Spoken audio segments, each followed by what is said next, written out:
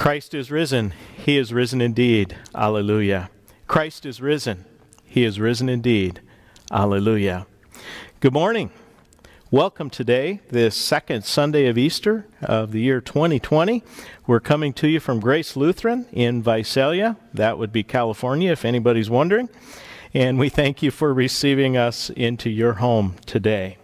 Christ is risen. He is risen indeed. Alleluia. In the name of the Father, and of the Son, and of the Holy Spirit. Amen.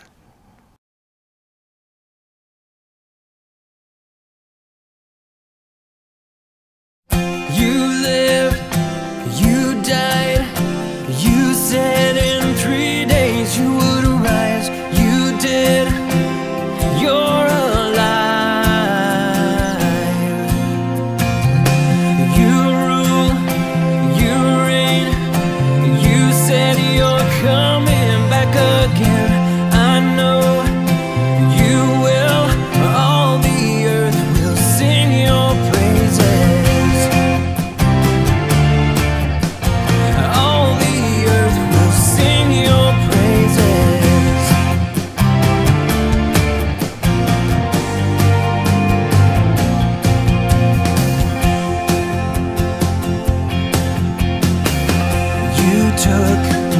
You take our sins away, oh God. You gave your life away for us. You came down, you saved us through the cross. Our hearts are changed because of your great love.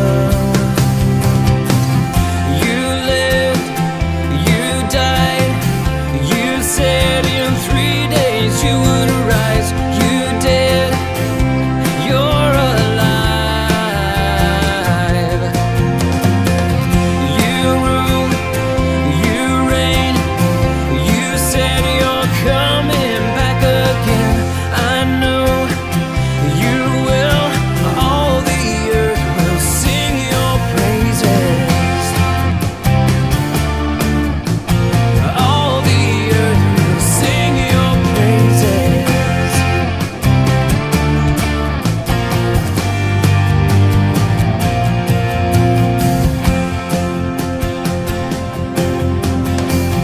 No one, no name can rise above you, Lord.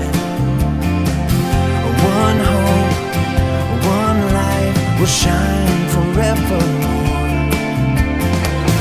Your kingdom in heaven and on earth, your children stand to sing of your great worth. You lived, you died, you said in 3 days you would rise. You did, you're alive. You rule, you reign, you said you're coming back again. I know you will, all the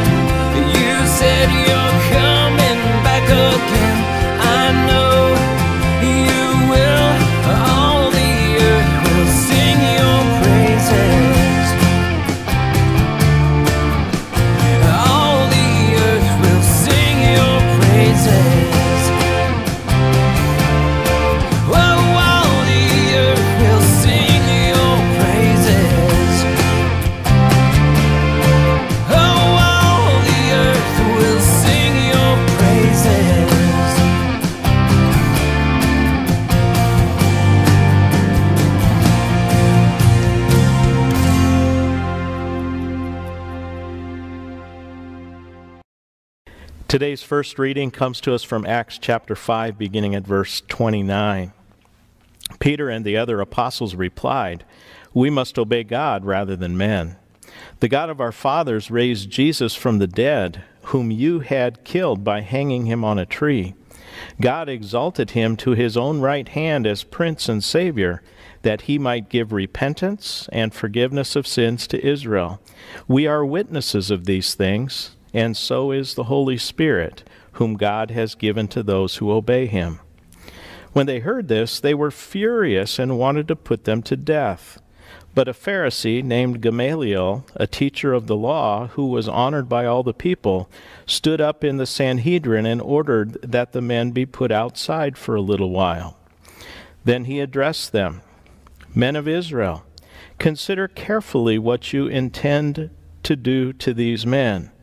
Some time ago, Theudas appeared, claiming to be somebody, and about 400 men rallied to him. He was killed.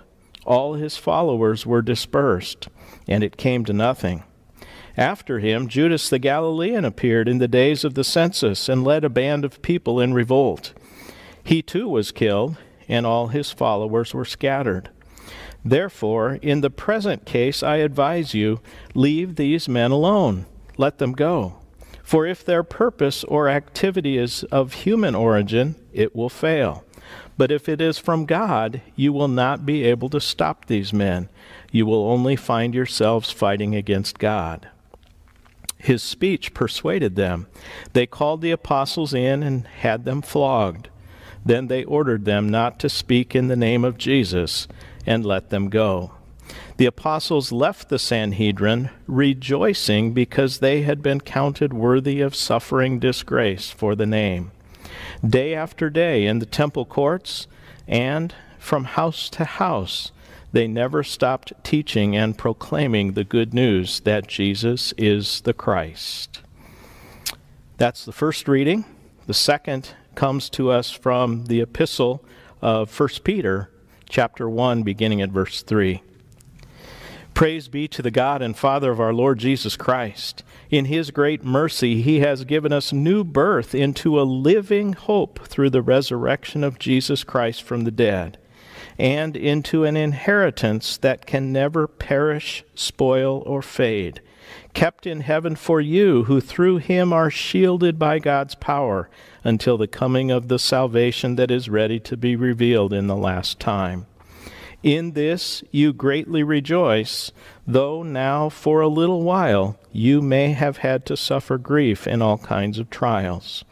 These have come so that your faith, of greater worth than gold, which perishes even though refined by fire, may be proved genuine and may result in praise, glory, and honor when Jesus Christ is revealed. Though you have not seen him, you love him.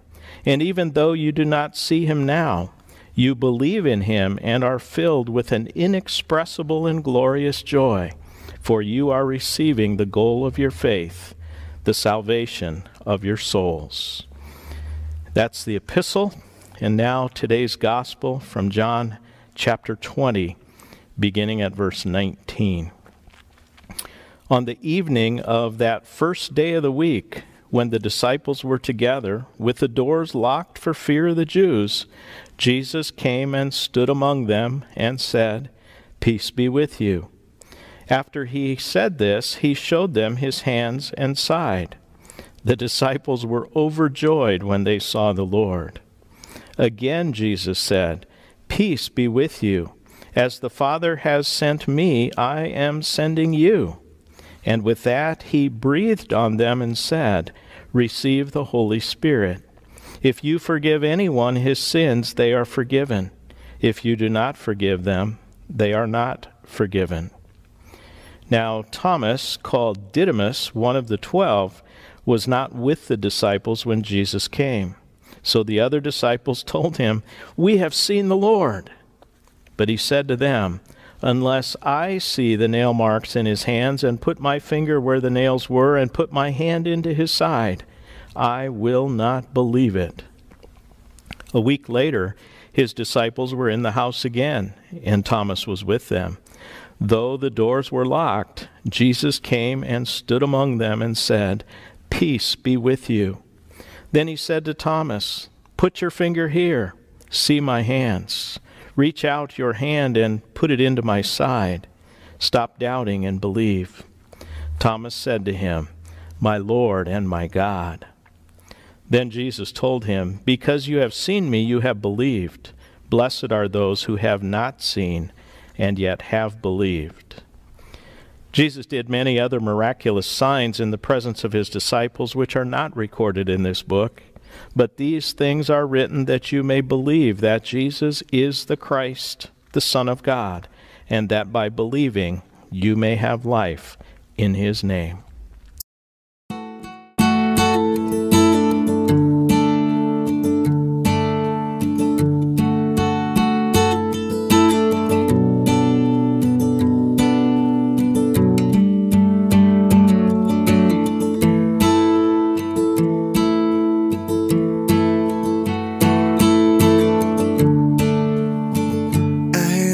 Skill to understand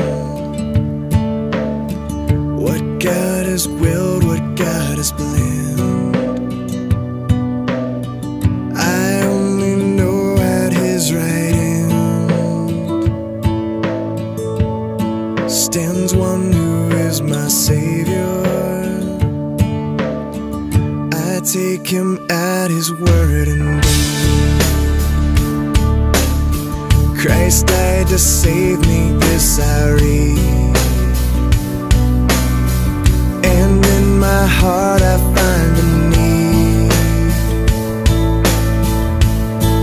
of him to be my Savior, that he would leave his place on high and come for sinful men to die. Strange, so once did I, before I knew my Savior. My Savior loves, my Savior lives, my Savior's always there for me. My God, he was, my God, he is, my God is always gonna be. My Savior loves, my Savior lives, my Savior's always there for me. My God, he was, my God, he is, my God is always gonna be. Yes, living, dying, let me breathe. My strength, my solace from the spring, that he who lives to be my King once died to be my Savior, that he will leave his place on high and come for sinful men to die. You counted strange, so once did I, before I knew my Savior. My Savior loves, my Savior lives, my Savior's always there for me. My God, he was, my God, he is, my God is always gonna be. My Savior loves, my Savior lives, my Savior's always there for me. My God, he was, my God, he is, my God is always gonna be.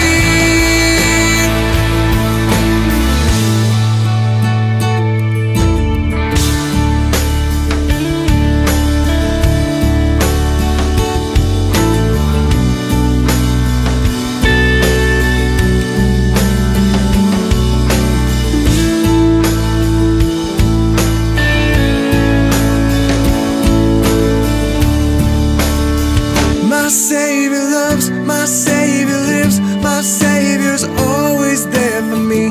My God, he was, my God, he is, my God is always gonna be. My Savior loves, my Savior lives, my Savior's always there for me.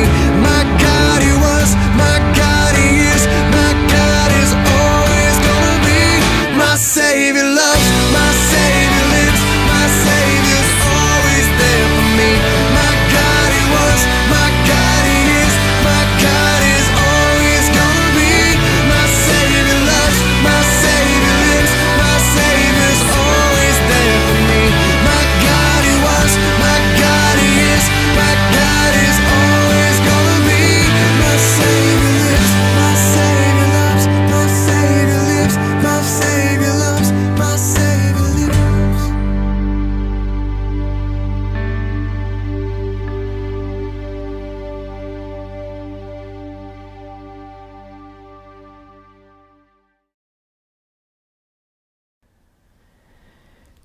Grace to you and peace from God our Father and the Lord Jesus Christ.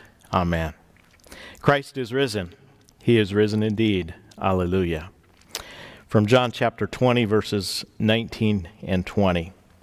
On the evening of that first day of the week, when the disciples were together, with the doors locked for fear of the Jews, Jesus came and stood among them and said, "Peace be with you." After he said this, he showed them his hands and his side.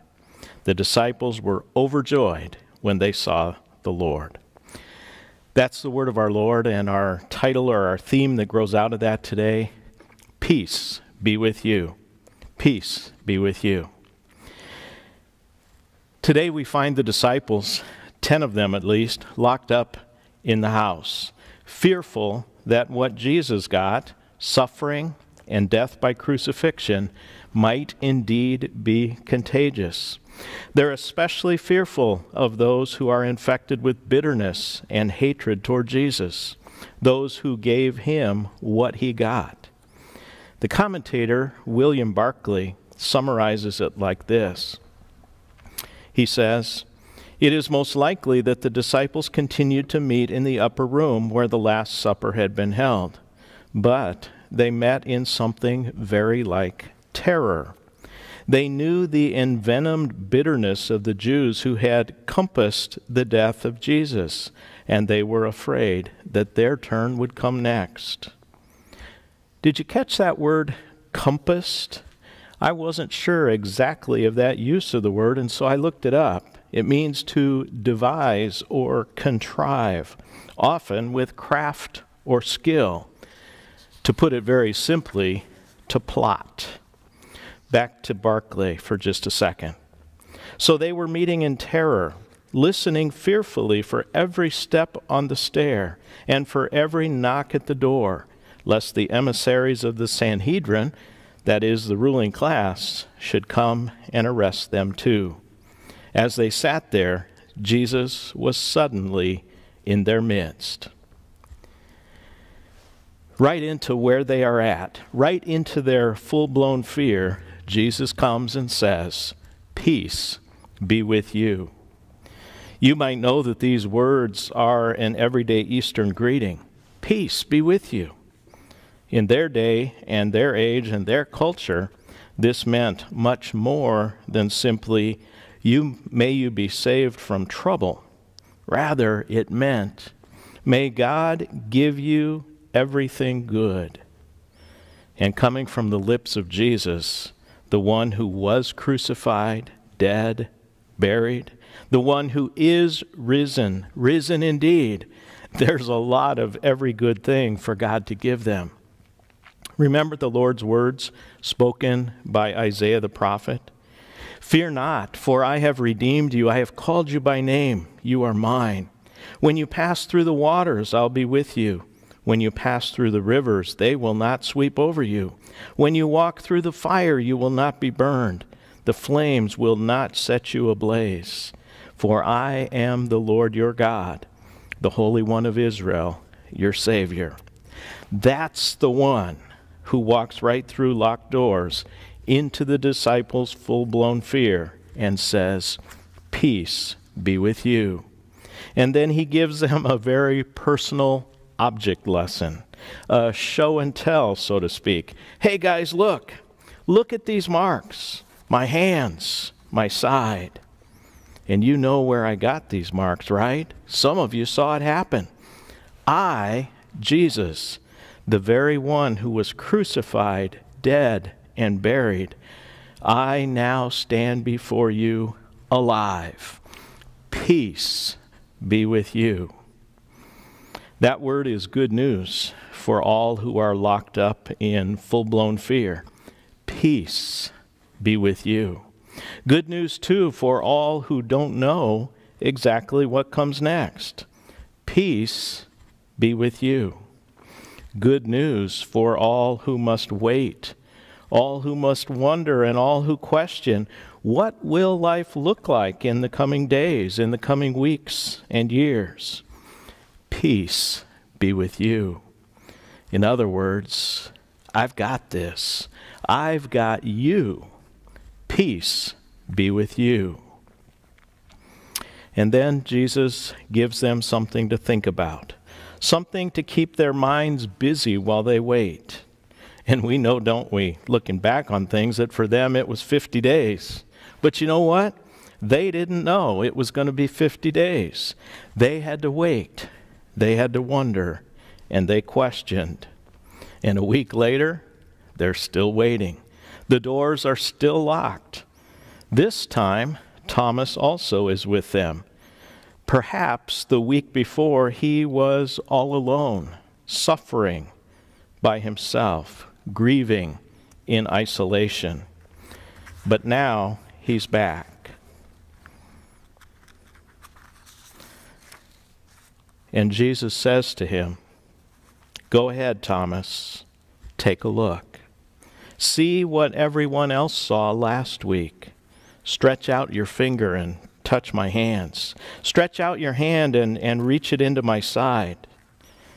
But just like the other disciples, he doesn't need to touch. Like them, he sees and he believes. Peace is now his from his Lord and his God. Jesus, the crucified one, now stands before him alive.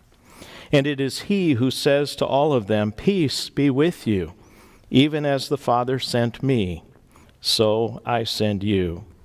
And then Jesus breathes on them and said to them, "Receive the Holy Spirit." And now their forgiveness is his forgiveness to give and to share wherever it is that they are sent.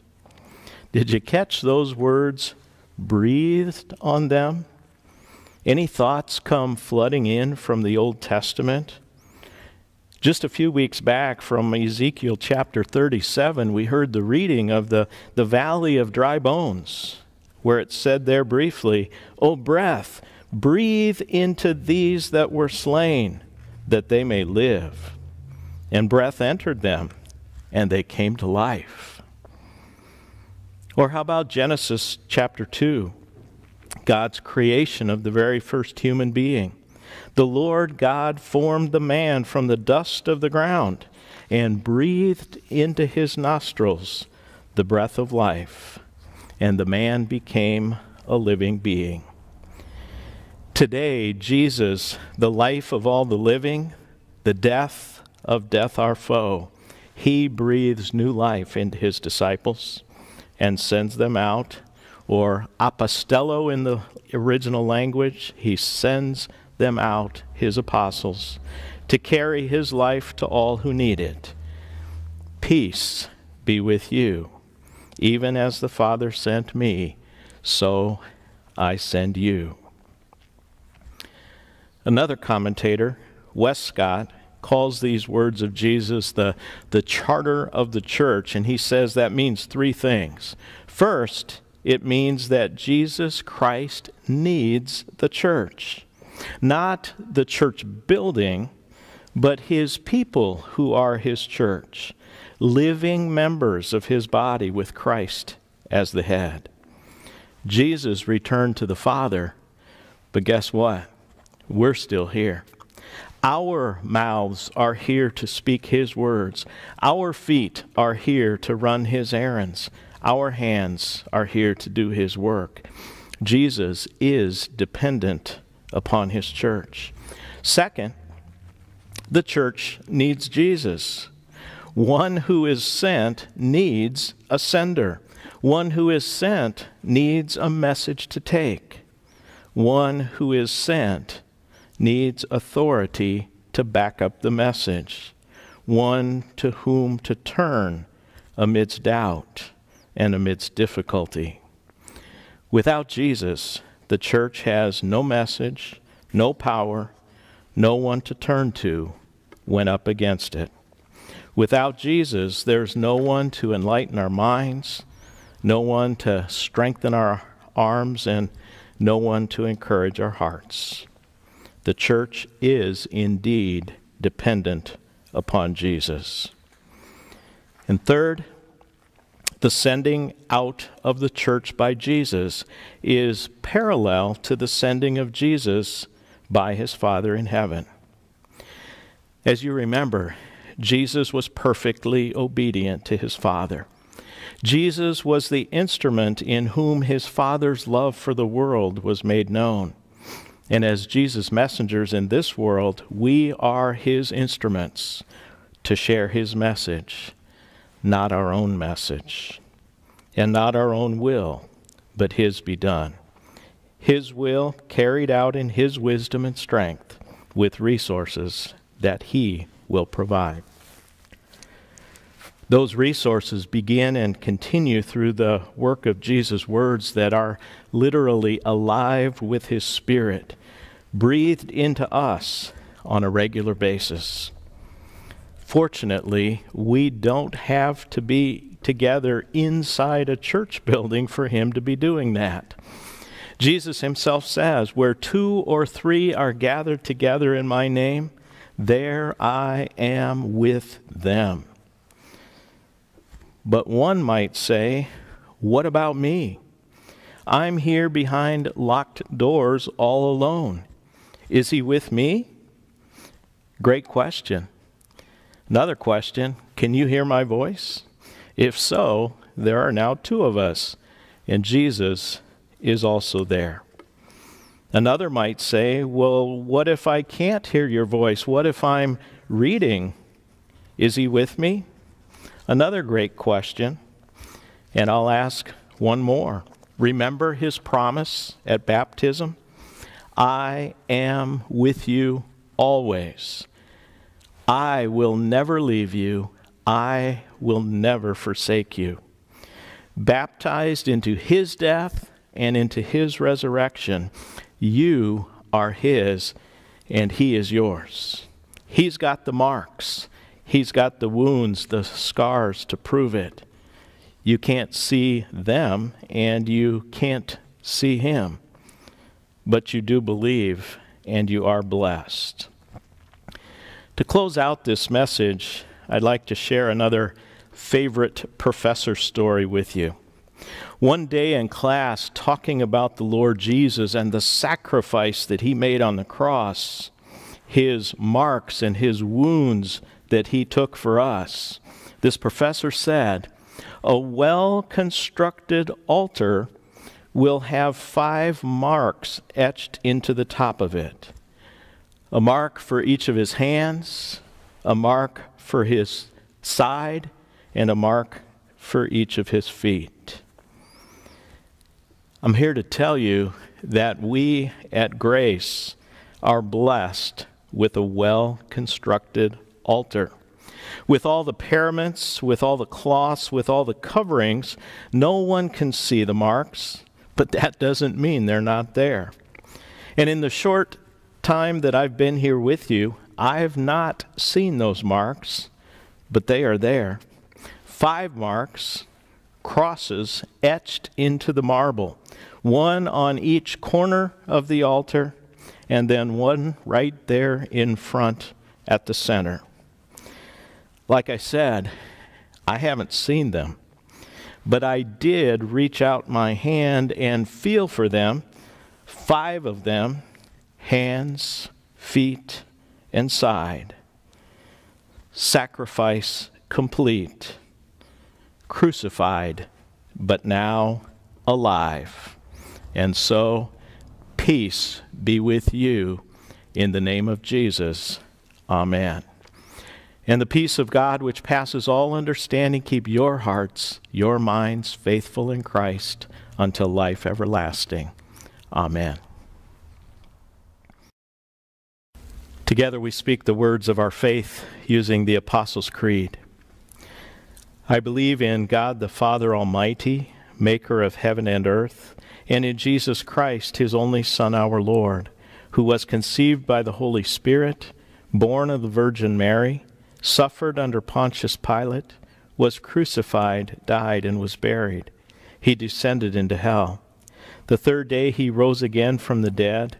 He ascended into heaven and sits at the right hand of God the Father Almighty. From thence he will come to judge the living and the dead.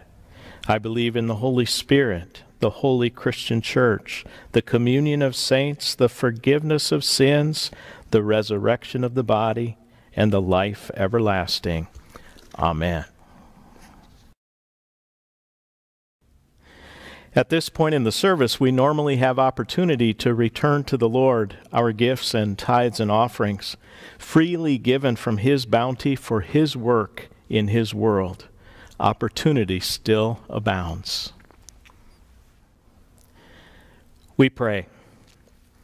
O precious Savior Jesus Christ, there is no work or sacrifice we can do to turn away God's wrath from us. But eternal thanks be to you, because through your suffering and death on the cross, you have won full pardon for our sins and established peace with God in our behalf. This peace God announced unmistakably to the whole world when He raised you from the dead.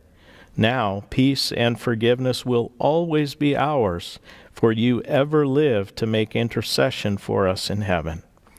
Lord, in your mercy, hear our prayer.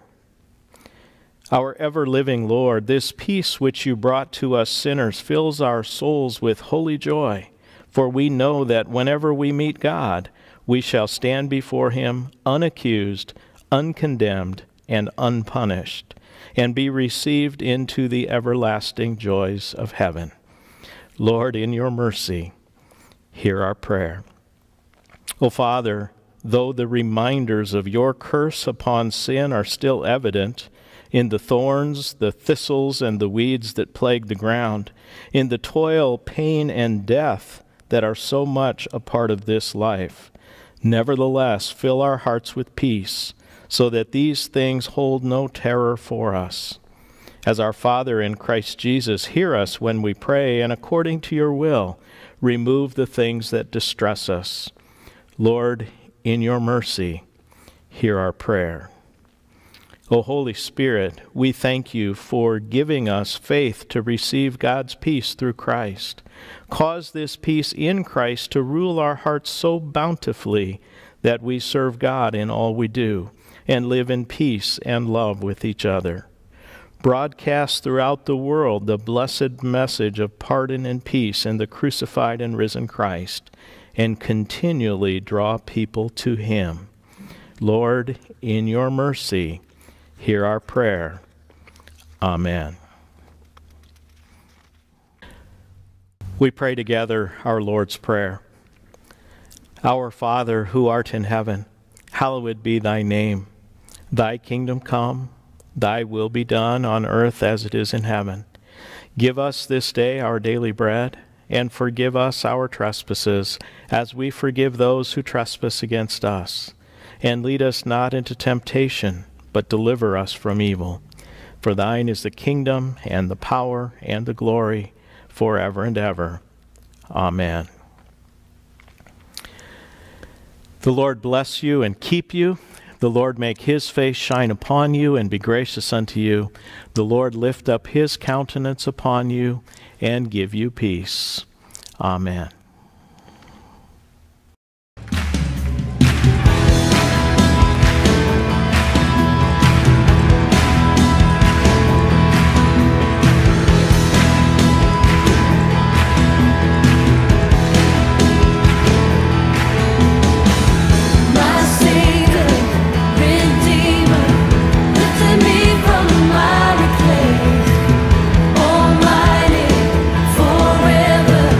I'll